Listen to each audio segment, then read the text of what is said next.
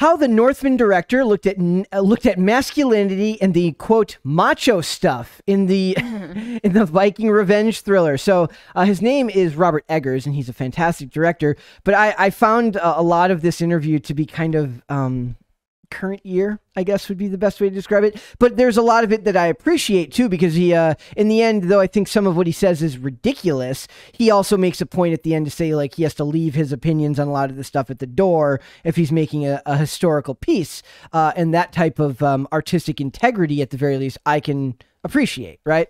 So it says watching The Northman, you'd think that Robert Eggers had been his life. It has been. Wait, say it again. That Robert Eggers had been his life. Has been. Am I saying that wrong? You'd think that Robert Eggers has been his life being fascinated by Viking culture. I think they mean to fix that. Yeah, that's a typo. Okay, okay. I'm just making sure it wasn't me. Yeah, Brett is roasting Cinema Blend right I'm not now. trying to. That you'd think he'd spent his life being fascinated by Viking culture. The movie not only has the same authentic feel possessed by his previous two films, but goes deep as far as adapting the legend of Amleth. Is that how you pronounce that? I don't know, but it looks like Amleth Close to me. enough. And including elements of Norse mythology. If one didn't know any better, one would think that think of it being a long gestating passion project for the filmmaker, only now able to make thanks to the success of The Witch and The Lighthouse. The Lighthouse is I was talking to Shane Cashman before the show today. He's a huge fan of The Witch. I'm a huge fan of The Lighthouse, so I highly recommend anybody, if you have not yet seen those movies, they are very much The Lighthouse is, in my opinion, why you should not discount Robert Pattinson as an actor. And that also, was really good. Yes, and a fantastic performance from Willem Dafoe, who I got his name right there. I didn't say William, I said Willem. It's good on my part.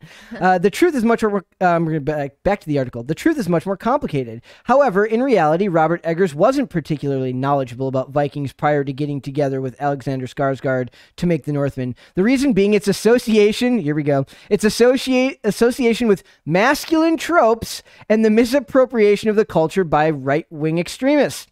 These conflicts were ultimately overcome by a combination of two things: Eggers recognizing the natural beauty found in Scandinavia and his ability to comment on the subjects with his approach to the story. So we're going to skip right over the ridiculous part about masculine culture and right-wing extremists. I don't care what your political leanings are. That does not matter to me. I think that's a ridiculous take. That's fine. I do find it hilarious, though, that he's talking about that he uses beauty to find these things, but also he says, I want to know what he means by masculine tropes.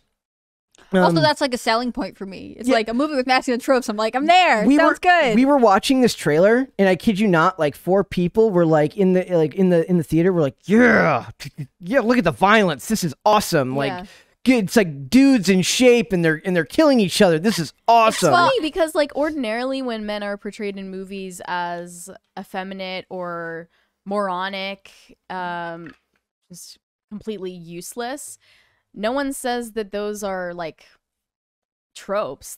That's just accepted as like an accurate depiction of men. The Homer Simpson But approach. when You men can't have are any portrayed positive doing depiction of anything, men. Yeah. doing anything Heroic. traditionally masculine, then it's a trope. It's the entire selling point of this movie. I was watching this trailer. I'm like, this is a movie about a dude like getting revenge on another dude for killing his family. This is like the most old school crap there I've is seen. some in a while. wild stuff in it, like Howling at the Moon. Yeah, But, that's awesome. Do it. That's cool. Like, Well, and if he's getting revenge, I haven't seen the trailer, but like presumably there's like a code of ethics and honor and values and community, and there's a reason. Like there's like a idea of like clannishness, right? That like unites people. Like there's stuff about that I don't even think I think it is traditionally a masculine value in a lot of literature and art.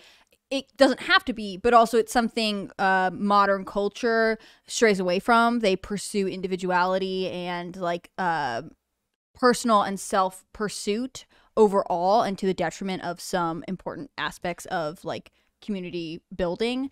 Yeah, perhaps they don't understand the importance of those elements as far as like storytelling as a whole. Well, and I would argue that it goes against a lot of modern cultural narratives, right? Yeah. Like, self-love and things that in moderation that could be good, but to the extent at which some people want you to be indulged by them and to pursue them blindly without any other interests, it's very different from Norse culture. And, especially like when you think of Norse mythology and the cultures that told those stories, like they are growing and established in like extreme brutal weather conditions, right? Like you need community to survive. And he uses the term the beauty of Scandinavia, but they go, it's glossing over the fact that they talk about, he says right here, says, I didn't have a ton of knowledge because originally I wasn't interested in Vikings. I didn't like the macho stuff, and the right-wing misappropriation of Viking culture put me off even more. I don't know what that is. I'm from Minnesota, and we have the Minnesota Vikings as our football team, so I don't know. You guys misappropriated it first? I think we misappropriated Viking culture first. I'm just saying, fair, I should have worn a Vikings hat today. Why didn't I do that? Yeah, come on. What's going on? I don't think you actually misappropriated it because Minnesota and that region of the country is the, like basically heartland of the American Scandinavian migration pattern. I do know that like there is a link to some I don't like the term right-wing extremism, but like there are a lot of right-wing and more traditional conservative people who make references to like Valhalla and like Norse culture. Who are not part of Norse culture? I don't actually know that. And also like we're not allowed to misappropriate cultures, but to be fair, like if they are actually of Scandinavian descent, isn't that them just being connected to something they're already related to? Well, whether you're coming from the perspective of idolizing Norse culture for your own political ends, whatever they may be, or you're criticizing it, saying that it's like too much about masculine machismo and like, cheap tropes. Yep. You're still judging it from a modern perspective. And that's what I think the big issue. And not telling the story from their perspective. Well, and maybe I'm just being like, so I don't know, stubborn basically, but like I think there should be more traditional masculine tropes in media. I'll go see this movie just for that. I'm sorry the director didn't like it. I think that's a positive thing to portray. My issue with this is that the lens of criticizing what they consider traditional masculinity is done through all of the benefits that have been gained from past, masculine, through the masculinity of the past, which helped develop the world we live in today, where it's essentially cannibalized the need for a lot of people to even have those traits because society is so easy on them now. Right, strong men create good times, and good times create weak men, and weak men create bad times, etc., etc. I feel like Robert Eggers, like if he had come out and been like, "Yeah, I love the macho stuff," it would be like scandalous, anti-feminist director. Like I feel like in some ways, like maybe he didn't care about it, but also maybe he has to sort of be like, "Well, no, like."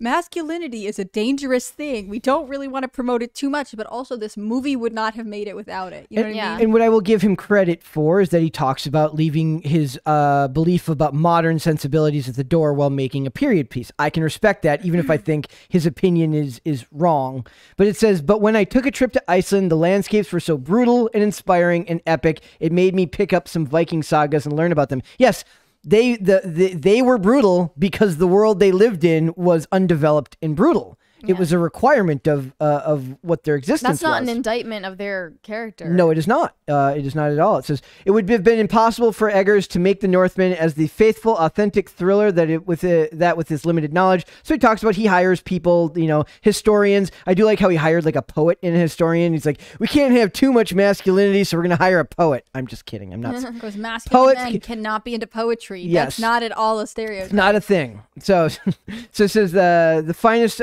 historians and archaeologists in the field of Viking studies were called upon to ensure accuracy in telling the Amleth legend and depicting the year 895 AD. As anyone who has ever seen the trailer for The Northman can attest, what still ended up being in part of the film was Robert Eggers described as the macho stuff, what pop culture regularly renders as high testosterone cliches, as in aggression, revenge, honor, and power.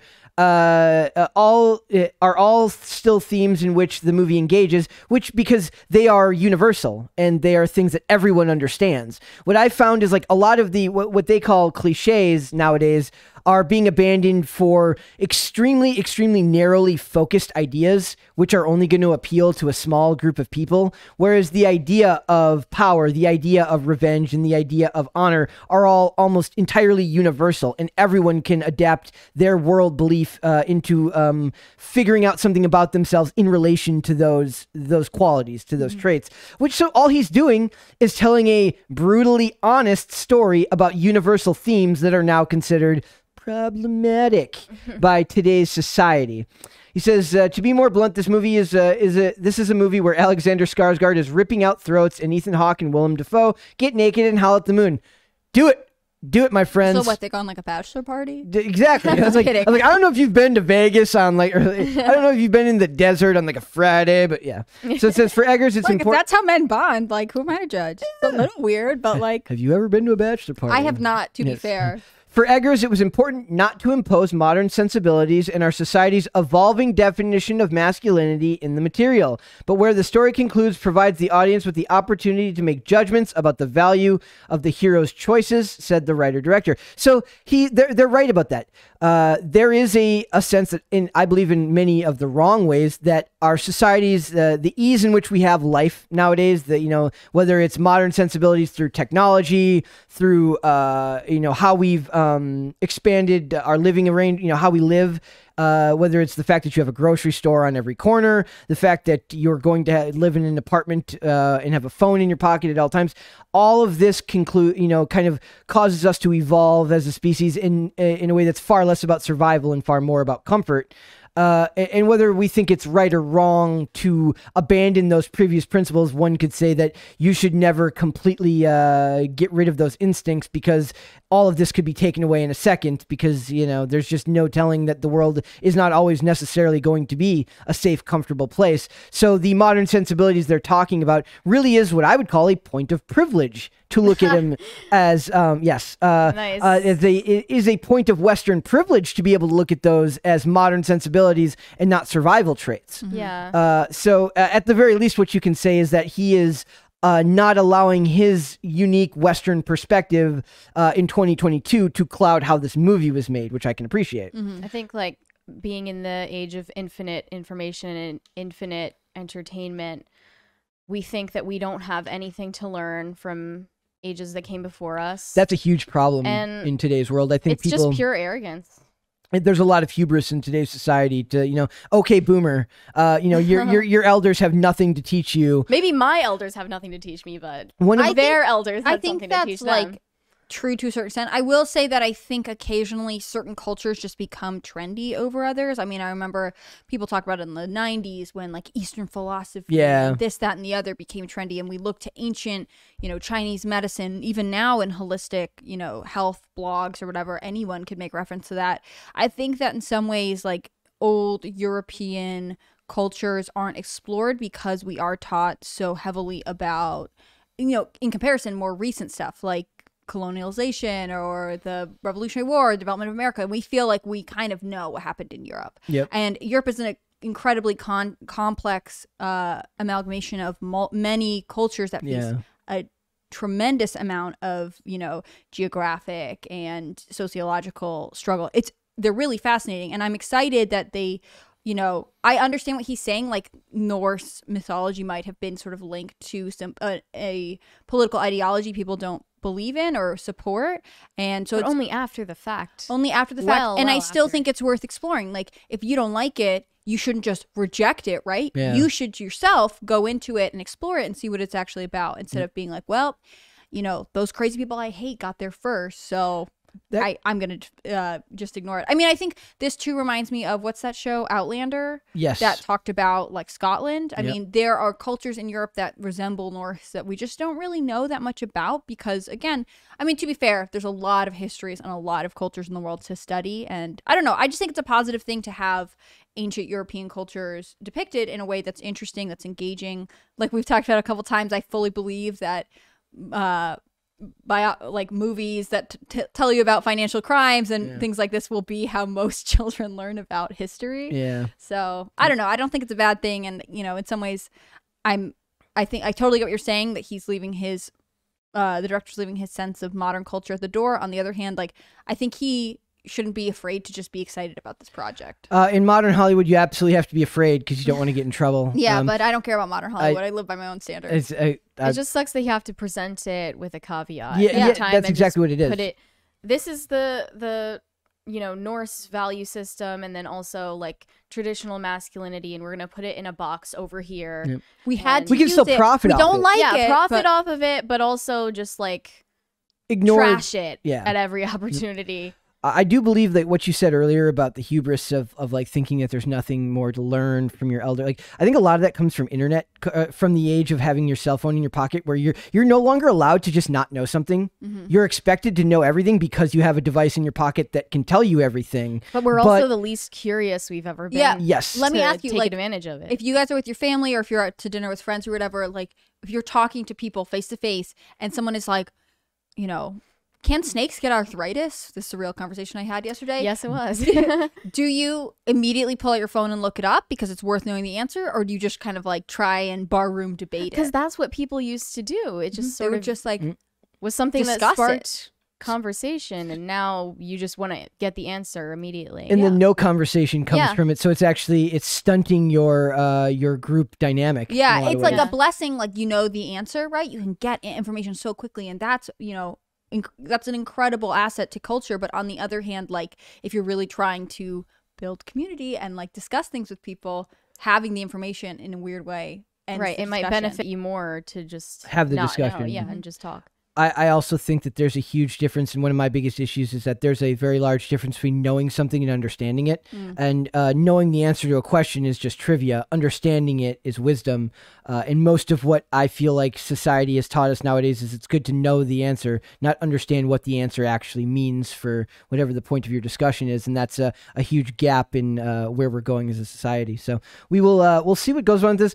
I still want to see this. I might wait for it to. Mary doesn't want to see throats getting ripped out. I'm just saying I'd rather watch The Unbearable Weight of Massive Talent compared to The Northman, but I am not opposed to either one. Yes. Well, I'll see The Northman with you. To be clear. I think I saw that they have Unbearable Weight of Massive Talent at one of the other theaters, so we may do that. So we will see where this goes, but I'm hoping that the director is just. I think he just feels Comes out pressure. tomorrow. It looks like. Yeah, it's probably out. You can probably see early showings now, but like the as far as I'm concerned, he's like making his bones with the press junket, like making sure that he doesn't get. He's more covering courage. all his bases. Yeah. He should just have more courage. Like, be like, yeah, I did this cool story about Vikings who were real, and I didn't make them up. And to what appease about a it? political ideology. I like the idea that like when the camera's not rolling, it's like and they just ripped each other's throats out, and it was awesome. And they're like, but don't put that in the interview. We can't have that in the interview. I can't be seen supporting the brutal nature of our past. So. It is a little bit sad that like masculinity is always like we've gotten so far and we're so afraid of traditional masculinity that now we're like, well, violence is traditional masculinity. And it's like kind of, but not actually. Like men aren't just brutal creatures. They can be, but like. Right. It's not the brutality that was the point of the story, but really how they survived it together. Yeah. Like that's interesting. And the sense of honor they had. But we're so afraid of traditional masculinity that like we actually have lost sight of like what it really means. We move further and further away from it every time we try to distance ourselves from it and not talk about it. I'm also not a fan of. I believe it was. I think the first person I saw put that word that phrase out there was Kumail Nanjiani. He's who actually ran one of my favorite podcasts of all time called the X-Files Files, where he would break down different X-Files. He's an actor. He's from. Silicon Valley, the show Silicon Valley. He's in a bunch of stuff, but he in an interview talked about it used to be about toxic masculinity, but then it's slowly now they've pushed the goalpost again. Now it's traditional masculinity. What comes after that? Just masculinity at all. I think toxic masculinity was always an attack on traditional masculinity. Yep. That's my hot take for you. But they're just slowly moving the goalpost, in their verbiage and in their language to the next level. So. Thanks for watching this clip, guys. If you want to see full episodes or follow us on social media, links are in the description below. Bye. Bye.